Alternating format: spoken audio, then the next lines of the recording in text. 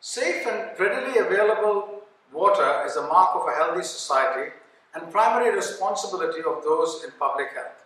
Both require working to create conducive places across schools, particularly for girls. The VayuJal machine is an exemplary endeavor by innovators to harness nanotechnology to address real-world problems. Scaling up its availability will have direct impact on the health of girl students and indirectly, nonetheless significantly, on their education.